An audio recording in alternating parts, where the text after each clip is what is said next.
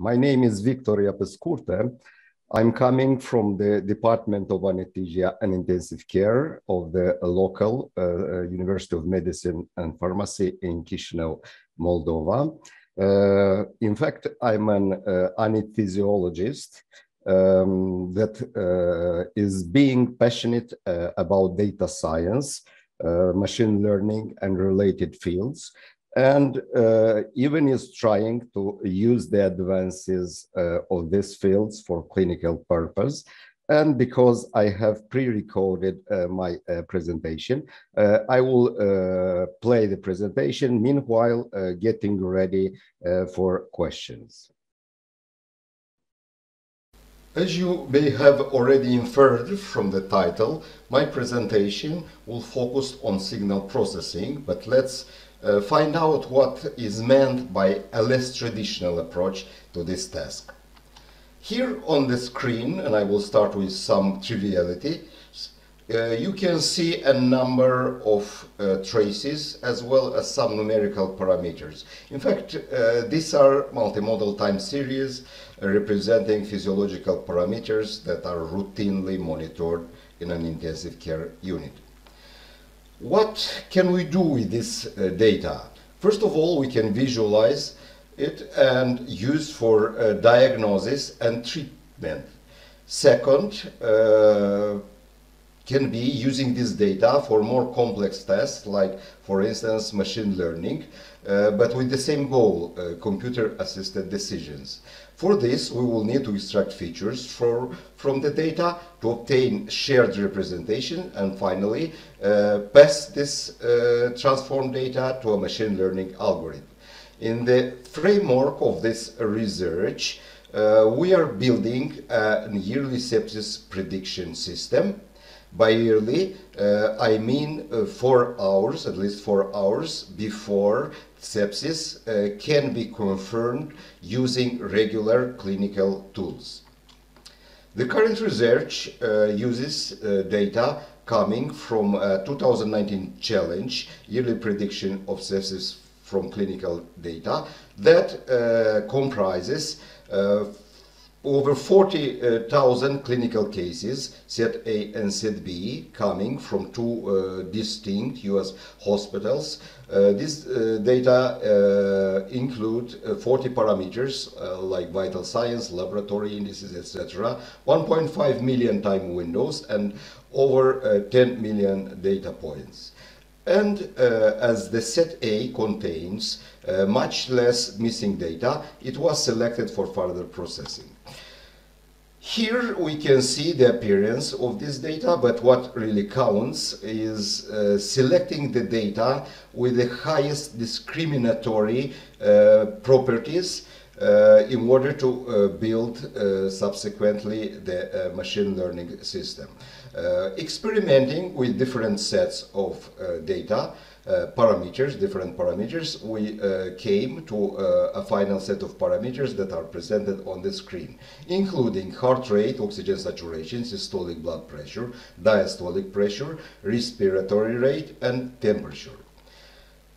Speaking about tools we are using for this, they can be grouped as per the screen. First of all, coming from the R programming language, including Shiny package for building web applications, H2O platform for machine learning, Wolfram language for some verification aspects, and finally Python programming environment, including H2O Wave, a recent package, for building the final version of the application for the clinical use. Speaking about transforming or preparing the data for machine learning, we are using a quite unusual method, like block decomposition method, as the technique for extracting features from raw data.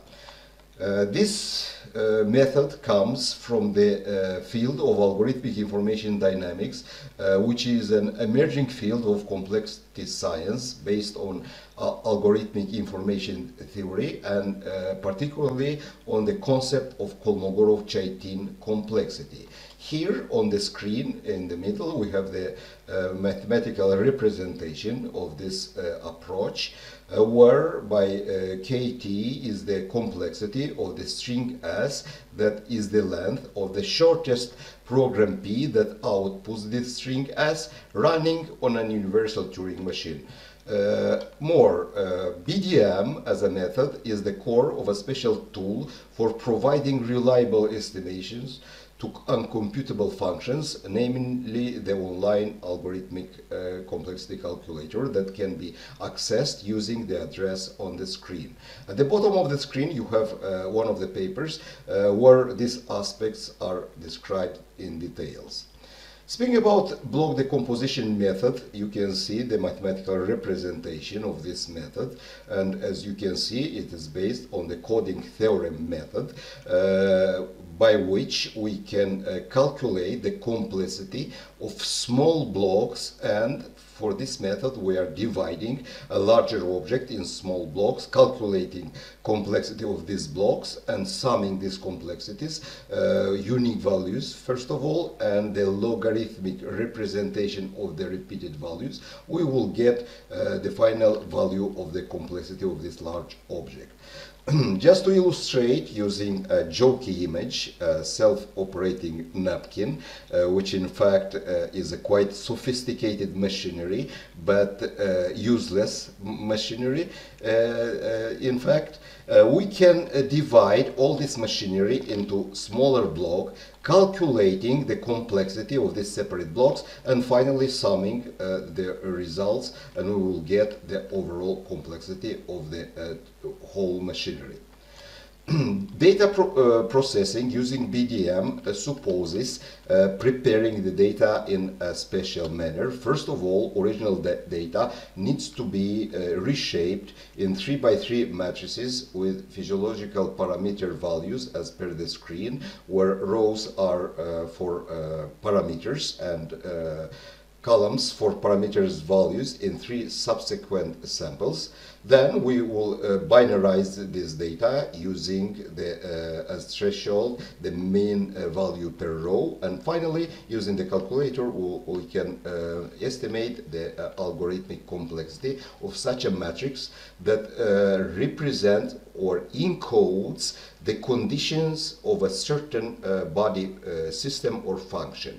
And we also need the difference of respective parameters value between 2 consecutive hours for 3 hours to come finally to the vectors that, or the vector that will be provided to the machine learning algorithm.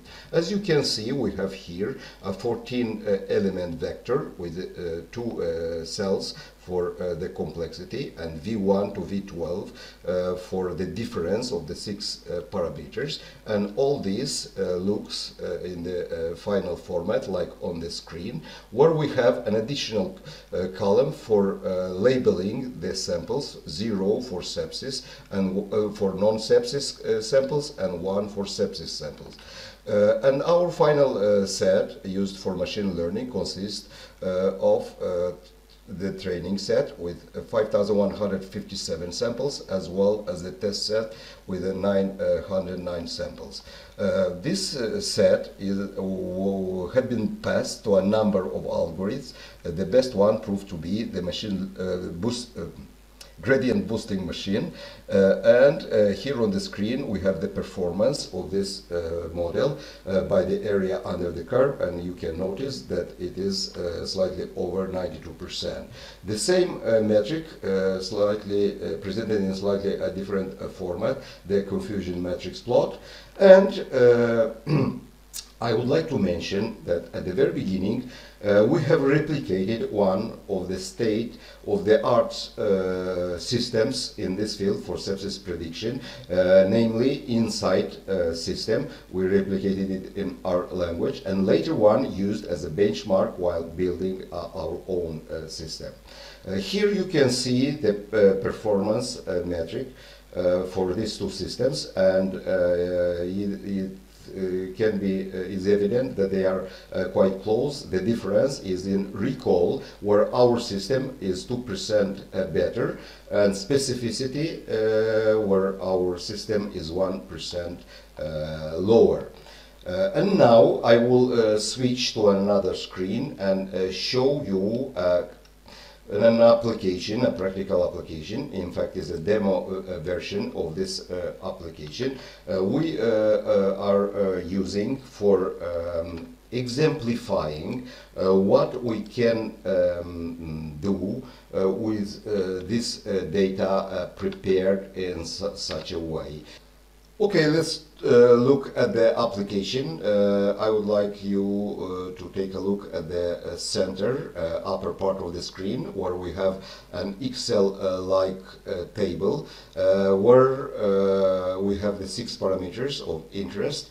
And in fact, a doctor or a nurse will need to input every hour the value of these parameters. Let's do it right away.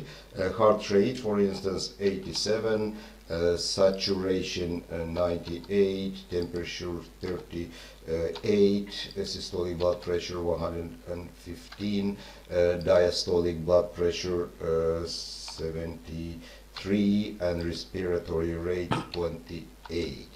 We will need to input for 3 times at least, for 3 consecutive hours. For this we can add for the future inputs additional rows. It's done quite easily.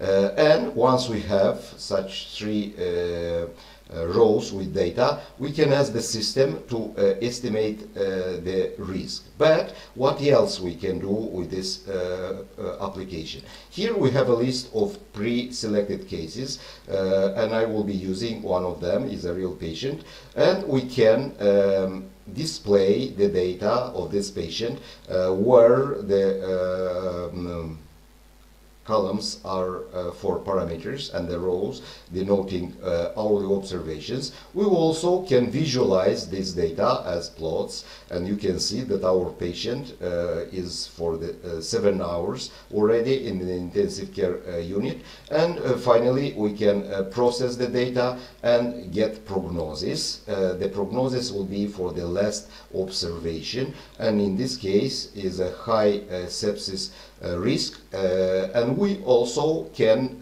estimate and plot the dynamic of this prognosis during the patient's stay in the intensive care unit. And let's do it right now. Dynamic prognosis, and plotting this prognosis looks like on the screen at the bottom. You can see that at the beginning the patient had a low risk, 0 risk, and all of a sudden it became a high risk. It means that starting this point in time, only after around 4 hours, regular clinical tools will be able to confirm the diagnosis. We can not wait so long, and we will need to start the antibiotic therapy according to this data we are getting from the application.